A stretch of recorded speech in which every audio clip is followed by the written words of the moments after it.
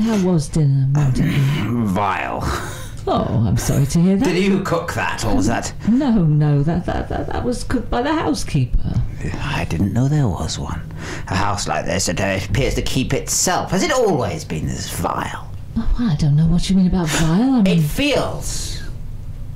It feels like you're inside someone. All those high vaulted ceilings, they look like jaws to me. Oh, I've lived here since I was a child, old chap, so coming back here... And the windows, they look like eyes with styes on them. Old and limey.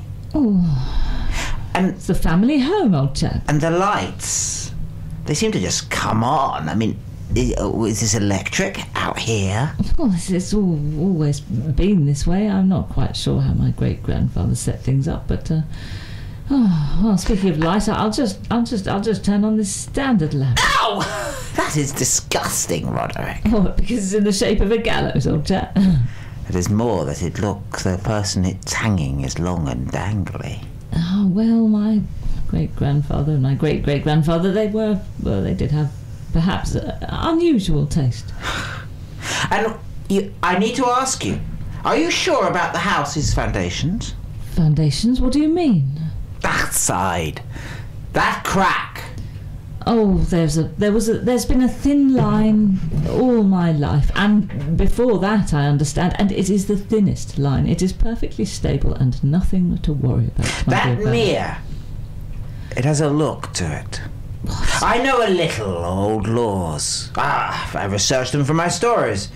That mere, I would not live so close to it. Oh, it's just an ornamental lake like any other. A little more stagnant, perhaps, but... And the shadow comes from it, I tell you.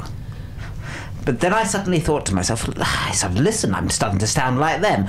But I thought I'd just check the subsidence. So I went out.